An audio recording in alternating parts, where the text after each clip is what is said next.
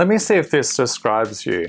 You've got an incredible product or service, but you're struggling to build your subscriber list by tens of thousands, if not hundreds of thousands. You're not getting enough people opting in. You may have a lead magnet of some kind. It could be a webinar, a free PDF, a report, or even a free consultation. And even when people actually opt into your email list or subscriber list or messenger list even, they may opt in, but they're not necessarily buying on the back end. Well, in this free 3-part series, I'm going to step you through some of the top and hard-earned lessons from building email lists of over 100,000 and counting. So grab a pen and paper because I'm going to dive straight in. The number one reason that I see people failing to build a huge email list is, first of all, they don't set the objective on building a large list. They're just trying to get through to the end of the week, get enough leads and make enough money to pay all of the bills. The first thing that you must have is a grand vision,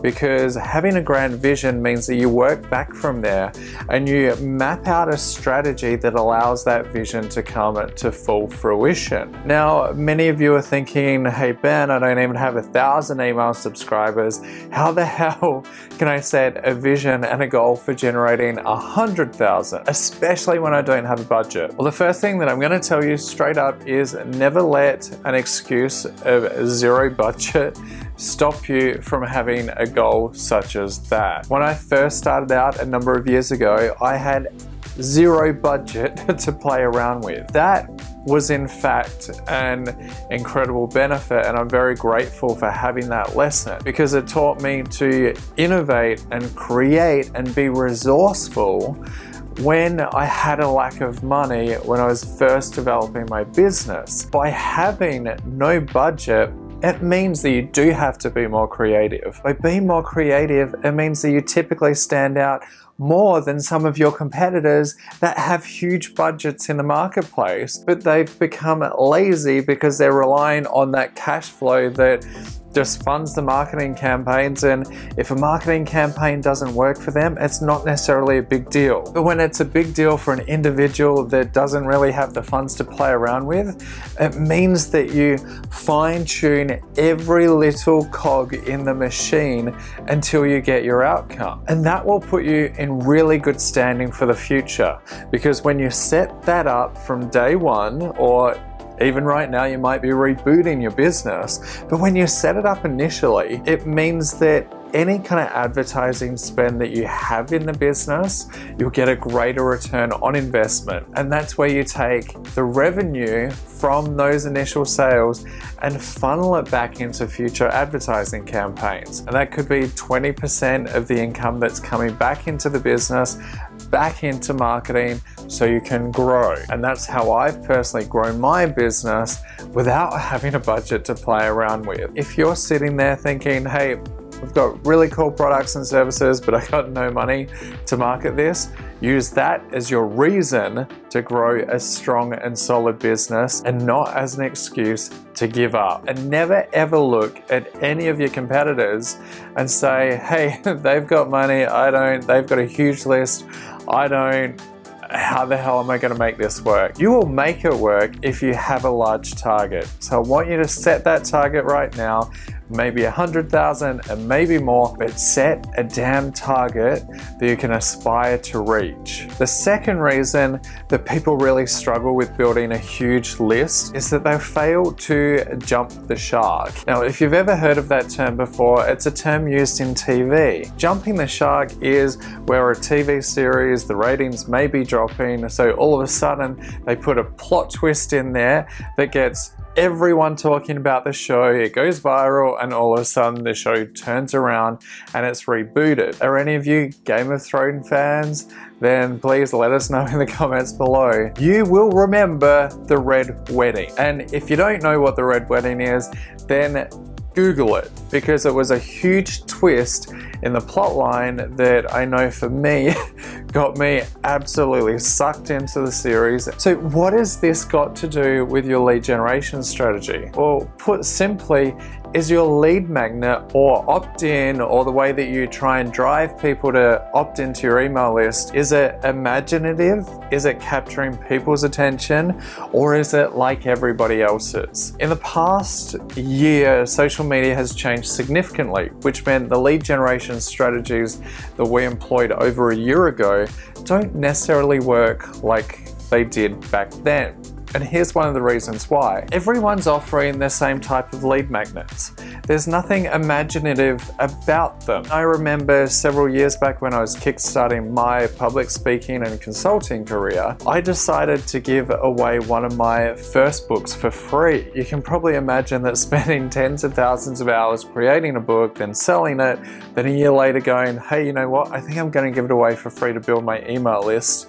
You can imagine that was pretty nerve-wracking. Well, as my dad used to say, if it doesn't make you nervous, it's simply not worthwhile doing. I did decide to give it away for free, and it generated over 100,000 downloads within the first year, which launched my career, and I'll forever be grateful for that. Back then, no one else was giving away free books. Yeah, there were some free PDFs, but there weren't that many people in the industry. So when you go out and make a major statement like that and jump the shark, you will have that first mover advantage, which means generating leads for your business will be really cost effective and really cheap. So what I want you to think about now is the current lead magnets that you have in your business that are driving the leads in that you hope to convert, whether it be a newsletter, a free PDF, a quiz, which we're running a lot lately, which is smashing it, or even messenger marketing campaigns and building up that list with some kind of opt-in offer. Have a look at your lead magnet right now. Is it really inspiring? Do people want to opt in for it? Because if people aren't opting in for it, then there's something wrong with that particular hook and with that particular offer. And I want you to take a look at it and compare it against others in your industry.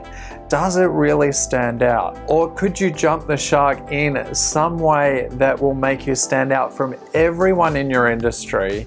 It may seem totally crazy to everyone and even you right now, but it's going to boost the profile of your business and get people opting in like crazy. You need to do this, especially if you have zero budget when it comes to building a list and converting it. Before I dive into the next point, do you want to test how good your list building strategies are? If so, jump over to benangel.co/list building. That's benangel.co/list building. I've got a free diagnostic tool to help you out. The third reason that you're struggling to build a list of subscribers that can buy your products or services is pretty simple. It's your opt-in page. Where are you driving prospects to go when it comes to opting in for that lead magnet? Is it a landing page or is it a general website? I will always advise to set up individual landing pages that are free from all of the other navigational elements that the rest of your website has. It's a standalone page that has one core message, one core hook, and one core problem that you hope to solve when a prospect actually opts in. So when it comes to that particular opt-in page, which I'm going to cover in more detail in the upcoming videos, when it comes to that page, take a look at it.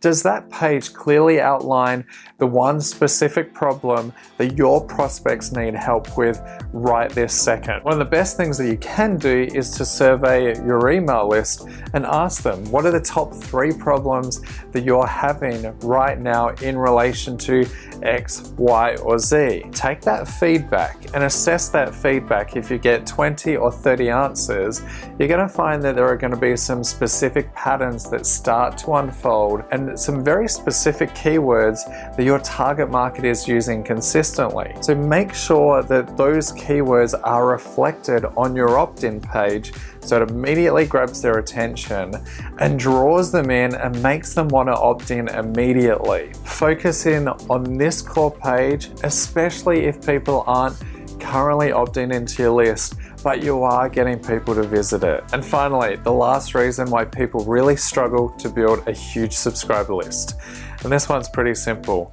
You don't know your numbers. At the very start, when I started out growing my list, I really had no idea what numbers I needed to focus in on at that particular time. So I'm going to tell you what they are right now, and you need to write them down because these are the numbers that you need to be looking at every single day to ensure that people are opting in as well as obviously converting on the back end so you can scale your campaigns up. And the first one, what percentage of people who visit your opt-in page are actually opting in and taking some kind of action? If you're not getting at least 20% opt-in rate, then you're going to really struggle to scale campaigns, especially any kind of paid advertising that you might be doing. For the past 12 months, we've been using lead quizzes to drive our opt-in rates through the roof. And in some instances, we're actually getting an opt-in rate up to 70%. But the lowest opt-in rate that we're achieving right now off of paid advertising is 50%. So you can imagine that when you achieve that kind of opt-in rate,